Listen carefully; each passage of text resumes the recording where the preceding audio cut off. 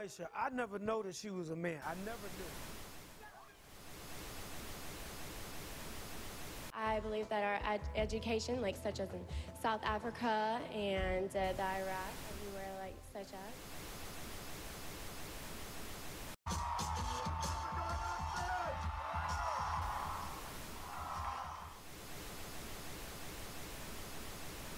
Platform 8 for the 2228 Southern service to Eastbourne via Lewis.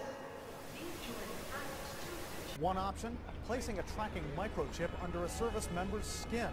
Former special operations officer. And if you hear the shouting, it's a group of demonstrators who've come. 9/11 was an inside job.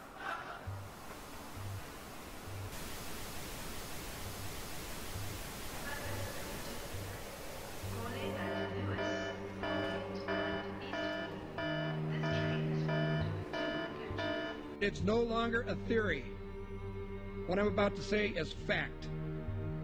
The secret organizations of the world power elite are no longer secret.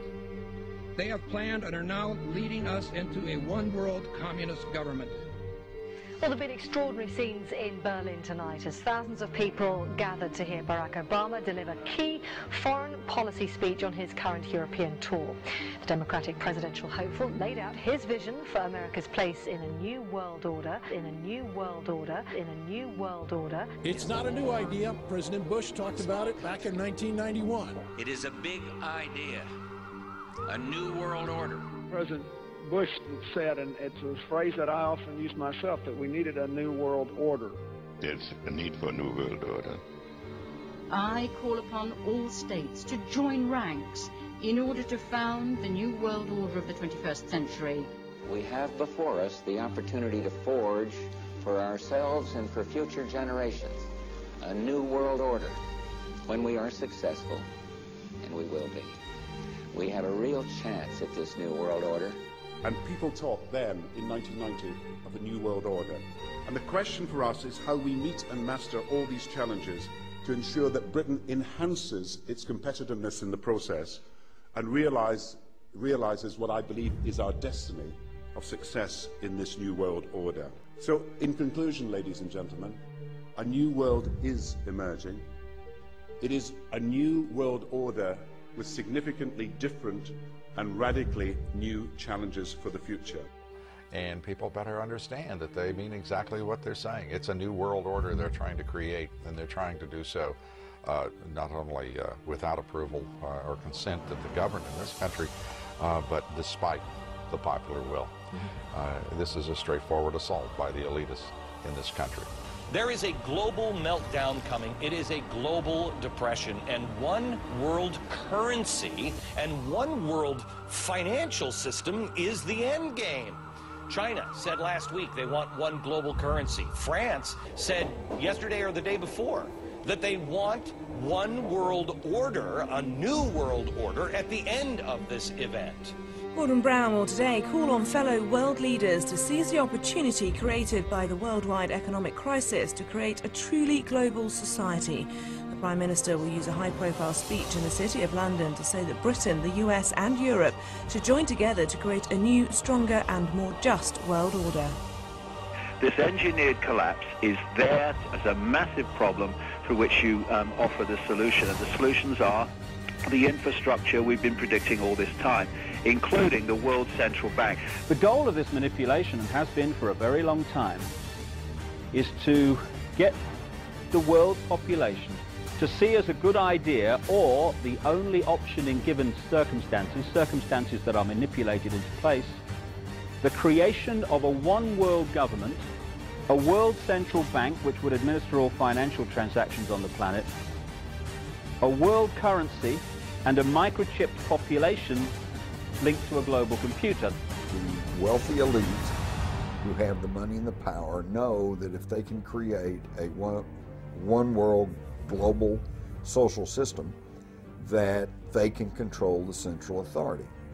In other words, world control, world domination, one of the oldest desires in the history of the world. There's a very, very clear-cut and easily identifiable system in place that puts all of these elements from media control to government control to energy control together into one apparatus working together effectively towards its final goal, which is, you know, global control. Because of the compartmentalized pyramids that they've constructed within all these institutions of government and finance and corporations, the vast majority of people who are daily making contributions to push the world in this towards this Orwellian global state have no idea that they're doing that, because they don't know how their contributions fit in with everyone else's. Only the few at the top do. Most people don't have a clue that unelected private bankers actually control the governments of the world. There is this like cozy little myth that is perpetuated between politicians and the media.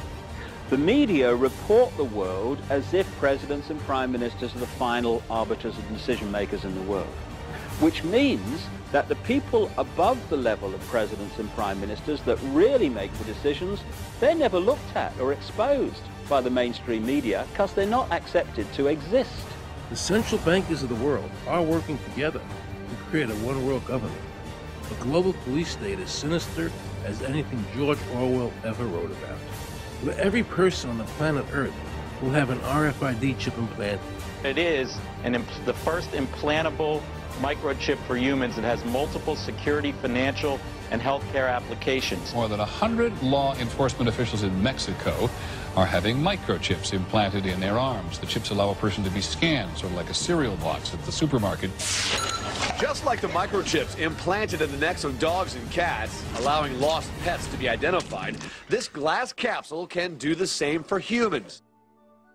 A chip in everybody would be the universal monetary system par excellence, because there'd be no escape from it, and you'd be totally under the control of those who issue the electronic impulses in that chip.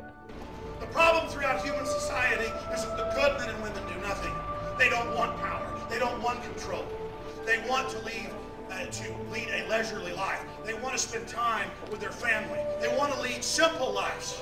But we are forced throughout society, throughout history, and throughout human time to stand up against bullies. And many times we stand up before it's too late. And we reverse the course of tyranny.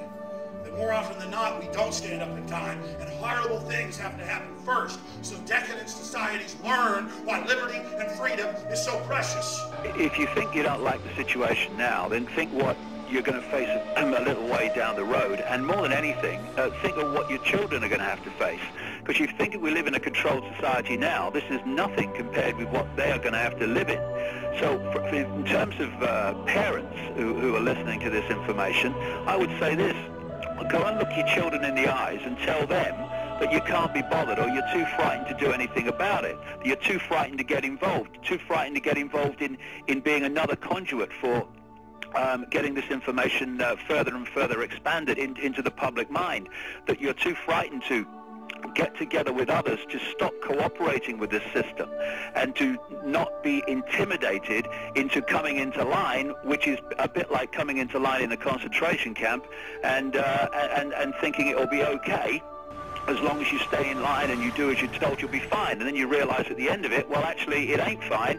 And if you'd have all rebelled earlier, then you wouldn't be in the situation you're facing now. The point of mathematics alone ought to let us see where the real power is here. There are billions of people, 6 billion, nearly getting on for 7 billion on this planet, who are being manipulated. There are, in full knowledge of what they're doing, a relative handful of those who are doing the manipulating to the end that we're talking about. They think they've beaten us. They think that they're going to have their way with us. And I'm here to tell them they're not going to have their way with us. We are going to defeat them. You guys aren't going to be able to get away with your New World Order, sir. Talk about Bill. You know what New World Order is. You will never get a New World Order. Never. National sovereignty will prevail. The New World Order is going down, sir. You can laugh. Wake up, people. Wake up. Research the New World Order. This is important. Look it up. Investigate it. Your New World Order will fall. Humanity will defeat you.